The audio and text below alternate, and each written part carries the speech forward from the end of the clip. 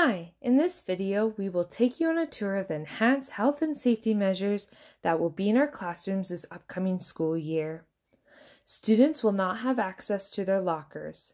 When they enter the classroom, they will need to hang their jacket and backpack on the back of their assigned seat, or in a designated area within the classroom that supports physical distancing guidelines. Desks will be configured to allow physical distancing between the students and the staff in the classroom. An example of this is students sitting in rows and not facing each other.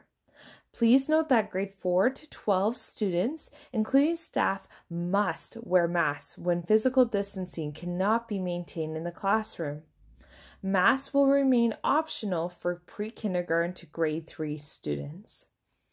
To encourage students staying in their cohorts, we are looking at having teachers moving from one classroom to another instead.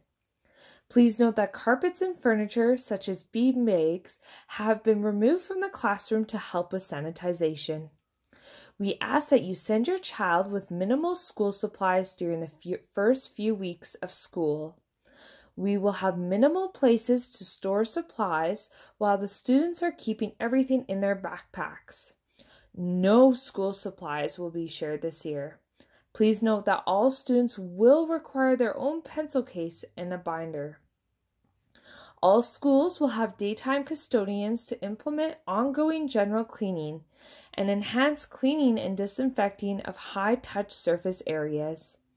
All classrooms will have hand sanitization stations.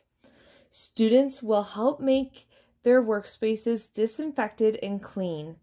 Also, students will be required to wash their hands throughout the day. It is important that students bring their lunch each day. Schools will not be able to accommodate family members who want to drop off lunches. Please note, at this time, microwaves and vending machines will not be available. For more information, please read our parent and student handbook and frequently asked questions posted on our website at www.rdcrs.ca.